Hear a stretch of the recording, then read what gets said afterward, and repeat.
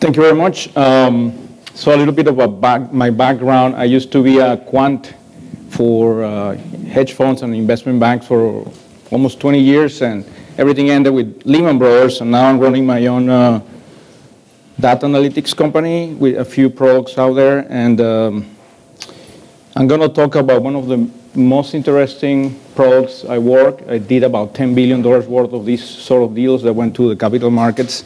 And these are very exotic assets. So monetizing data, basically, securitization of data. So catastrophic cat bond. It's a highly structured form of security whose default is not triggered by a credit event, but by a natural or man-made disaster. And it doesn't have any correlation with the stock market. So it's very attractive as a part of a portfolio because it helps the returns of your portfolio. To this date, there are several types of this risk that has been securitized. Some of them are earthquake, hurricane, weather, windstorms. There was a terrorist attack bond. And there are talks about oil spills, satellite launches, and others.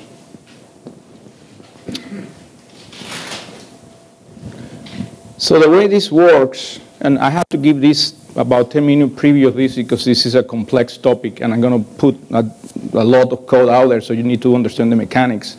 Otherwise, it doesn't make any sense. I need to explain a little bit of the background, the rationale for this sort of structure, so you understand the code that I'm going to show you. So basically, investment bankers, what I used to do, we set up something called an SPV, which is an offshore entity that is created with the sole purpose of insuring somebody, a corporation, a country. This SPV they set up offshore doesn't have any money, so it issues bonds to the capital markets. The bonds then are put in a collateral account to wait for either the event happening, the earthquake, the hurricane, the catastrophe, or the maturity of the bond. So if the event happens, the insurer gets the money, or all or part of the money. If it doesn't happen, at the maturity of the bond, the investor gets the money back. And in the meantime, the money is held in an account investing in AAA securities or US Treasuries. So there are many types of structures, but we're going to talk about the parametric because it's the most transparent, the most quantitative, the most data intensive. So the parameters that trigger the default of the bond are all physical phenomena that can be measured, that can be quantified. But there are some concerns because the event may happen, let's say the earthquake, and the losses are greater than what the bond is going to pay. Or it could be the case that the earthquake happens and there are no losses. So there is a windfall profit for the insurer. So it has many advantages over regular insurance because, you know, everybody knows that when an insurable event is triggered, the insurance companies usually have to measure the claims, observe, and there is a long development period before any claim is paid. But I forgot to ask a question. How many of you work in finance or hedge funds? So I have an idea, okay? And physics, anybody? Or engineering? Okay, so it's more or less. I prefer if we leave the questions later because there is a lot of stuff, okay? So we're going to be seeing the calculation of a parametric bond. This is going to be in 30 minutes. We're going to try to do something that takes usually 3 or 4 months of calculations, at least 10 years ago. So there's a lot of information here. So a parametric bond, the parameters that are observed are the magnitude, the epicenter, and depth. At least 2 of these 3 parameters. And there are some intermediate steps. So there has to be an analysis, a time series analysis of the historical earthquakes, selection of area, and a calculation that is very important called probability of survival, which is something borrowed from credit derivatives.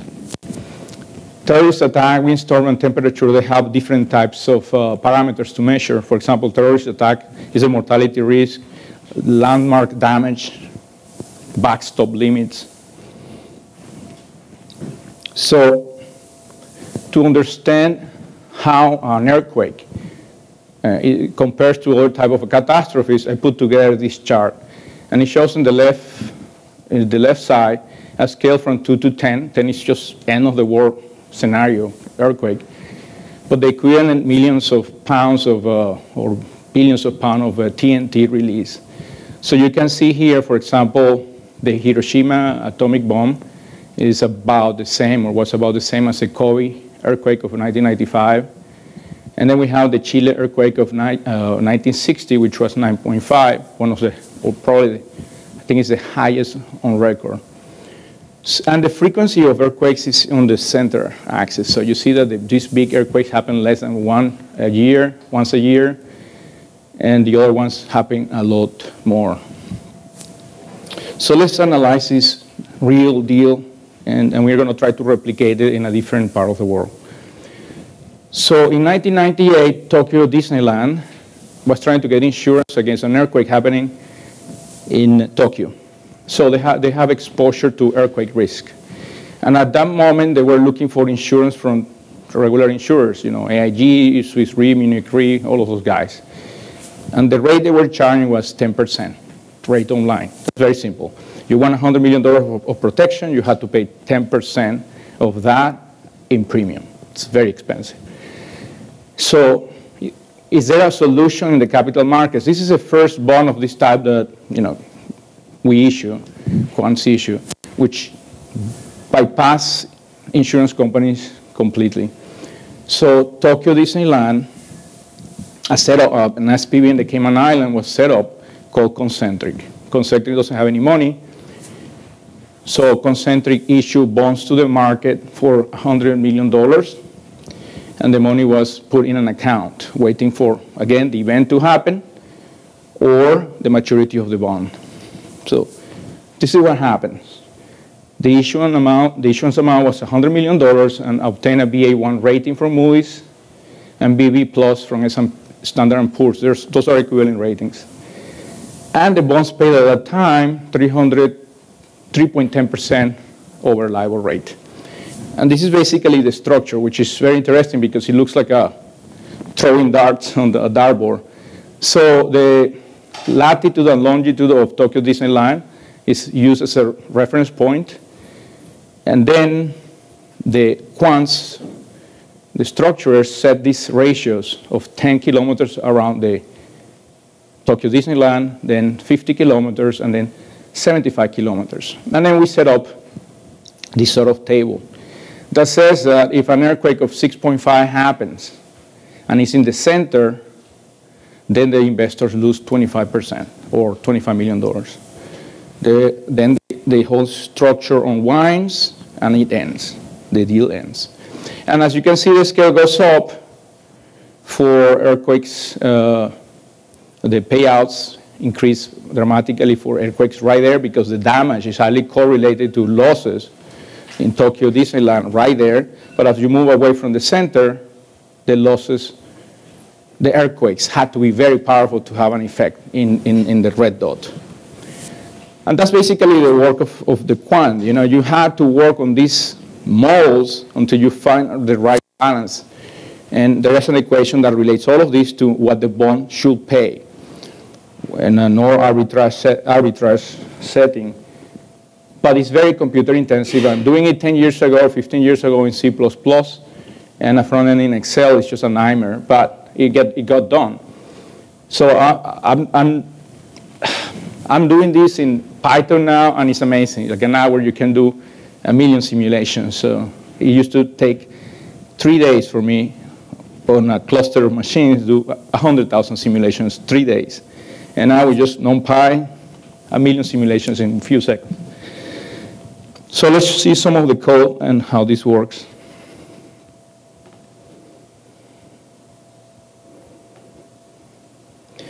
So here, just loading all the libraries. The most important is NumPy, and pandas, my own library, CPy, stats. The rest is just formatting stuff. So here, I made this model very generic. You just type the name of the city or country, and it retrieves all the information. So here, using this geolocator, G-code, we find the XY coordinates of El Salvador. And there is a caveat here. The information I'm going to be analyzing is as of 2003. There is data from 2003 to now, which is not public, so I cannot use that information. So we're going to step back in time and price this one as of 2003 because I had complete information. 2003 to now, yes, I could show you privately, but this is a public forum. So is the circle available? No, it is not. So here, this is going to get complicated here. Scrolling these here. Huh. Yeah, one. I guess I had to. I cannot scroll this because of the map, the size of the map. So right here. Okay, so let's forget about the map. It's getting in the way. So I set my start time of 1900, and the end time is end of last year. I'm going to retrieve all this information from the U.S. Geological Survey, but we're going to do the analysis as of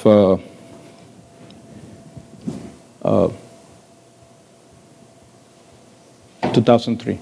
So here we connect using the request library to the U.S. Geological Survey, and we request all this information. We get the information, and I get rid of all this data that we don't need to have a cleaner. And this little equation here basically is going to calculate the distance between the epicenters of earthquakes and the city of San Salvador. I chose the city of San Salvador because that's an actual deal I was pitching to the government of El Salvador 10 years ago. And it's in the Pacific, it's called the Pacific Ring of Fire, a lot of geological activity. And usually when these small countries, Latin American countries, get hit by a hurricane or an earthquake, the impact on GDP is 20, 30, 40, 50% of GDP. And sometimes in the small islands, you can see cases of 100% of GDP. So these are huge catastrophes. Just imagine something happening here in this country that has an impact of 100% of GDP. That's horrible. It's the end of the world. So the problem with these deals is that they are very quantitative, and you have to pitch this to decision makers that are usually not, programmers, don't know anything about programming in many cases. But you sometimes find very competent staff that understands what you're doing, and they do. And some of this got done after 2-3 years of basically education, like meetings like this, once every 3 months to hire more senior people over time. But they get done. So looking at the earthquake database from 100 years, we see that the max magnitude we have is a 7.8 earthquake. So here, I set my circles, just like in the concentric circle of Tokyo Disneyland, 50, 100, 150 kilometers around the center of the town. And I'm going to plot, and here I'm going to see the top 10. So we see that the top 10, the first one was a 1902, 7.8 magnitude. That was the epicenter in Chiapas, Mexico. And you see big earthquakes here. We compare to nuclear explosion, right? So here I was playing with this library called base map of matplotlib, and I was able to create this very cool chart that shows a zoom of the city of San Salvador is right here, and these are the circles I defined above, and these black dots are the top 10 earthquakes in 100 years in the database. So we look here on the left, on the right side, the distribution of that. As you can see, as the earthquake becomes more intense, stronger, then the frequency decreases. Here, I found this very interesting Bucky library, and we can just plot, look at the frequency of earthquakes.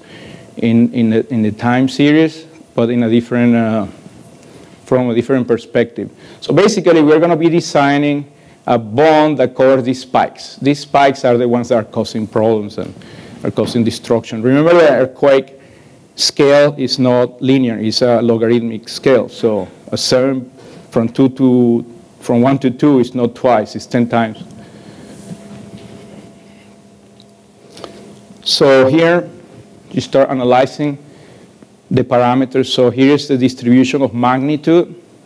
Here's the distribution of depth, because not many people pay attention to this parameter, but it's very important because you can have a 7.5 earthquake that is very shallow and has totally different effect than a 7.5 that is 400 meters underground. So you want to protect against the shallow ones.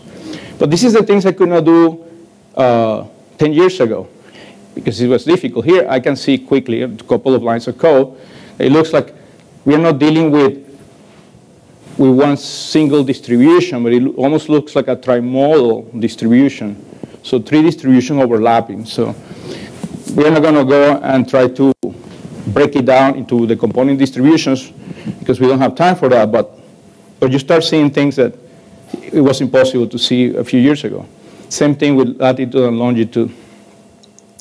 So I like to use this library called Seaborn, because it allows you, there's some libraries that allow you to intersect distributions. So what happens with the distribution of latitude, with longitude, etc.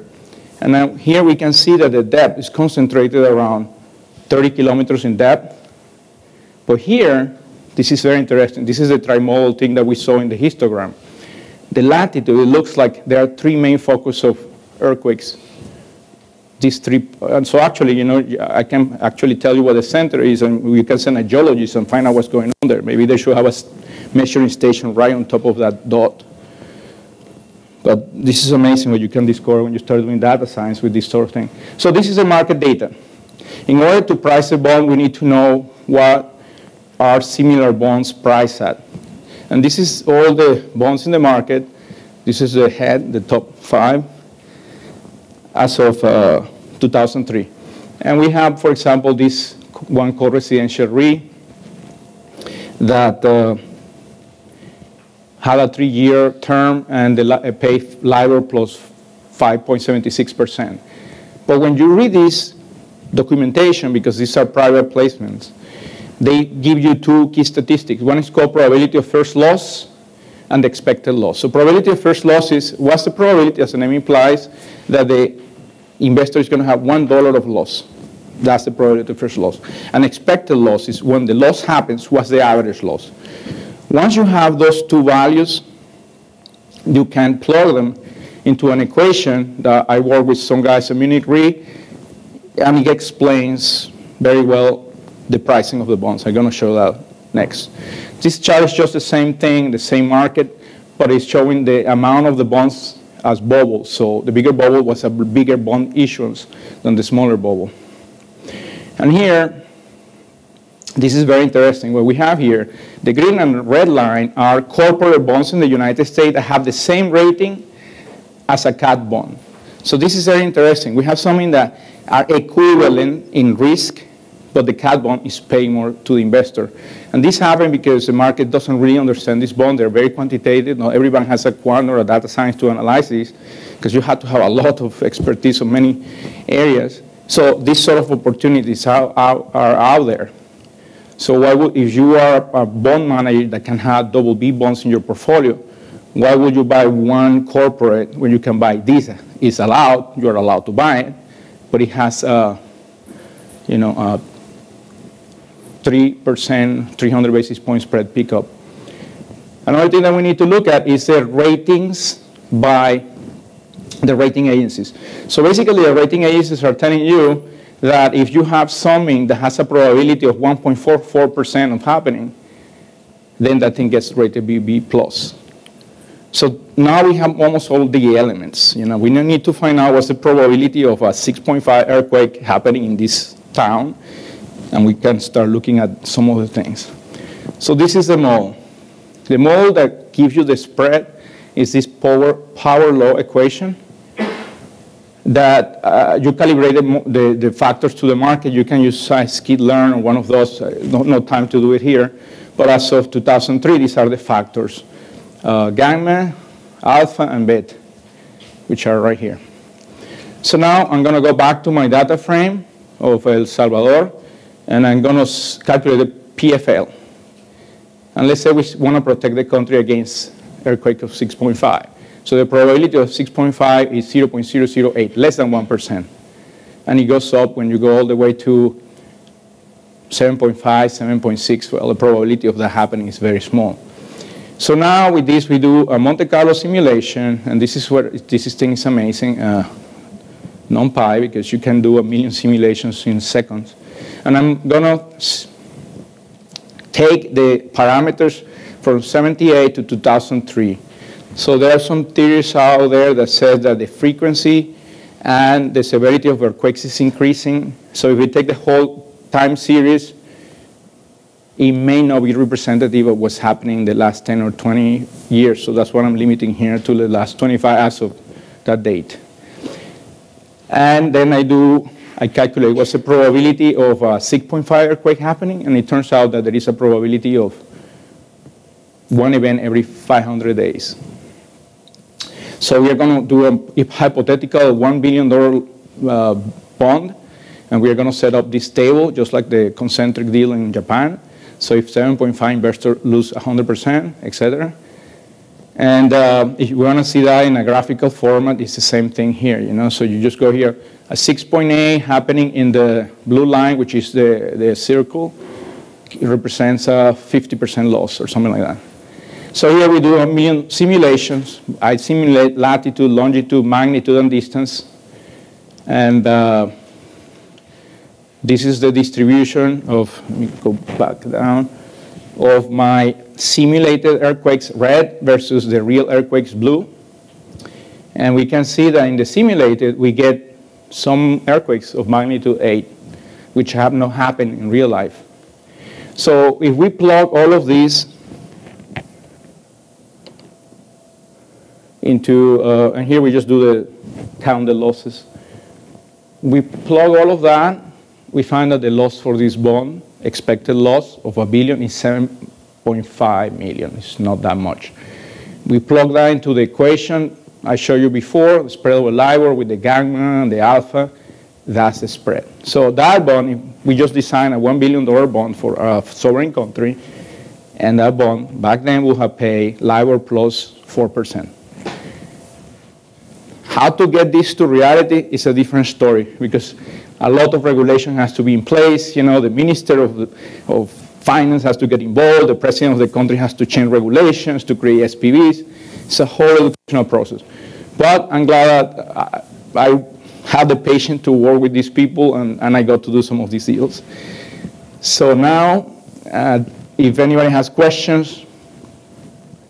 How widespread are the use of these methodologies as being used as well today? It's a good question. I don't know. I know that guys like D.E. Shaw and some other super quantitative hedge funds, AQR, are using Python and these sort of libraries. I think JP Morgan also has an initiative to use this. But I don't think it's widespread. There is an Excel mentality still. It's a very close thing. There is no version control, and these are very sophisticated models. But now that we have an IPython notebook with widgets and all of that, and you can put an IPython notebook on one of these cloud things, you can start seeing a lot of, I think, the ones that start putting the investment, the technology, and the people, banks, can start issuing some bonds of this nature, generate new business for their organizations. Because it's a lot easier to structure one of these with these tools that, with the closed system they use now. There was an article very interesting in November, 2 days ago. Senator John McCain said that there is a 15 billion shortfall among some financial groups to cover extreme loss scenarios of catastrophic risk. And he was referring to JP Morgan, Morgan Stanley, and Goldman Sachs. So, all of these guys have commodity operations, and they have offshore rigs, and they are doing gold mining and oil. But if one of these environmental disasters happens, or an earthquake or something, the losses are a lot more than what the regulators are measuring right now. So there is now a new talk about how do we start measuring this thing? How do we hedge this? So it's very timely that this came after I have put together my whole PyData presentation. So I just incorporated this because it's very timely. And this is just a few of the deals that we're doing with similar methodologies. These are very exotic risks, but I got involved in all of this. And it's fascinating because it's a lot easier to do them nowadays than 10 years ago, just 10 years ago. Any question? Any other question? Was the acquisition of this data pretty difficult? I'm curious. The US Geological Survey database is a free access. Some of the information for the bonds, you can get it from the specialized website called artemis.bm. It's a publication that just does cat bonds and is based in Bermuda. But it's very difficult to get bid and ask spreads. Usually when the bank sells this bond, the buyer is one single buyer. So get hold of the details of that private placement is very difficult. What I show you, I have bid ask spread of all of those bonds, and I did a calibration because we were trying to put a deal in 2003. I was in Deutsche Bank, and we wanted to get the investor community comfortable with the pricing and the models. So I put together an Excel model that was passed to everybody, and then people started to plug with this thing. But in order for them to feel comfortable, they had to have the data. So that's the one I show. You want to update the values from then to now, you had to call friends, or maybe somebody in Bloomberg can give you the data. I don't know. It's not public information. Yes? I saw this high sovereign risk. Yes. Icons, so I assume that includes many other kinds of catastrophes. Yes, definitely. For example, what we all know that the U.S. is exposed to hurricanes in Florida, earthquakes in California. China has a lot of earthquake risk. India, the same. Japan. Italy has a lot of volcano. I remember pitching to the Ministry of Finance of Italy a volcano bond, and it didn't get done, but it was very interesting to develop an index just for volcanoes. They have a volcano in the southern part of Italy that every time there is a little bit of activity, the whole economy of the southern part of Italy goes crazy, and nothing happens. So it's just a bunch of smoke, but one day something's going to happen. And Italian reinsurers don't want to take the risk, so it's perfect for a cat bond. And all of these, Mexico did my deal. The deal I show you for El Salvador was actually done with the government of Mexico. They did the right thing. And all of these guys have heard the story, but they haven't done anything. Is it very difficult to apply the same techniques to different kinds of catastrophes? No, that's a good question. So one of the things I'm doing in Twig, if you go and check out my website, Twig is, what you're going to see is that the front that we're showing only is a light consumer, business to consumer thing, but we have a lot of B2B stuff, and we are pricing all kind of exotic risk, using these sort of techniques and some others. But yeah, I have done this for film. I have done this for music royalties. I have done this I'm using it now for social data, and there is a lot of value there. Any other question? James McCarthy? Excellent. Yes? Do you model counterparty risk in case there's a catastrophe that starts to take down the whole financial structure? Well, we have been approached by some group to do that, and it's fascinating because, imagine that you are, let's say, JP Morgan, right? And then you have, let's say, your platinum clients or whatever. Let's say that the bankers are measuring all the things that they can measure and they can hedge. Currency risk, interest rate, whatever. But these sort of risks, nobody's really integrating them as part of a enterprise-wide risk management system. So what happens if an earthquake hits one of the facilities of your biggest client. How does it spread down to you? How does it affect the, supply, the chain of supply of products and services and all of that? Nobody's doing that. So this is some of the things we're starting to explore in my company in the private side. You're not going to find any of this in what you look up. You're going to find social search and semantic search changing and some deal thing, but these are things that are just starting, they're just starting and they have a lot of potential. Any other question? Just to clarify, you said yes. created bonds Yes. for, I guess, in certain countries to hedge their risk? Yes. Mm-hmm. Yes. Yeah, it's basically, if you look at it, it's just data products, All of this is data. You're not dealing really with any physical asset. It's just mathematical models, statistical models, and a lot of data. And then you can put value and assign probability to this and compare to real risks. Let's call it real, So one of the fascinating things with this type of bonds is like a crash in the stock market can cause a default of a corporate bond just because of correlations. It can drag a big thing in the stock market, can drag a bunch of corporate bonds. We saw that in 2008.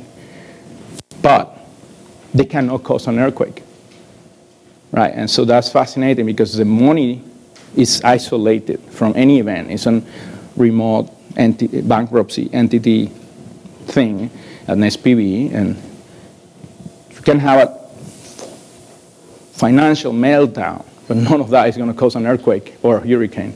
So it's a good thing to have in a portfolio. Don't you think that's what justifies its higher interest rate when compared to like a corporate bond, where it's like Yes. there's no way to kind of measure when these events occur? That's right. So nobody really knows. If you go to the chart, you see that the spread is there. Yeah. So the spread is usually because it's perceived as riskier.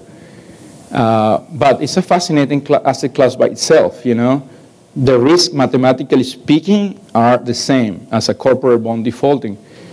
But the spreads are a lot nicer for a cat bond. So it's a different asset class. What do you think is a better indicator of the asset class, the rating or the actual spread? Because I would think almost the rating is almost like a lag metric.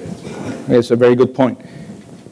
I think there is arbitrage there. I think the spread is a better indicator. Okay. The rating is just, they had to create a new, there was a very interesting case. When I was a banker, I was trying to pitch this bond to CDO managers. Usually the buyers of these bonds are insurance companies because they understand this stuff.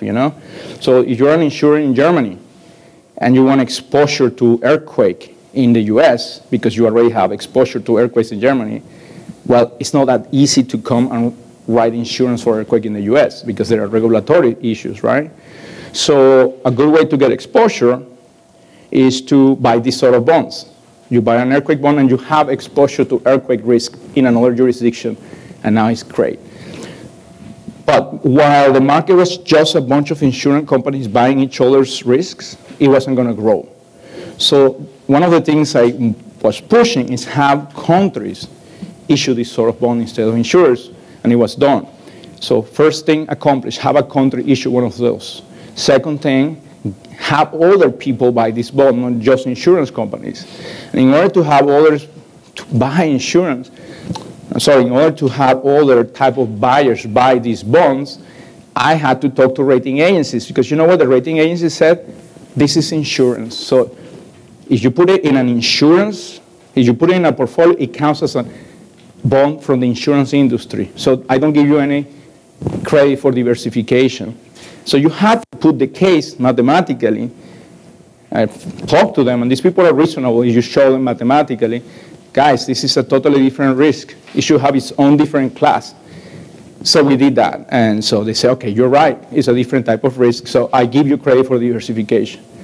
But it's just fighting with regulators, and you have to have the models backing your point. Great. Thank you.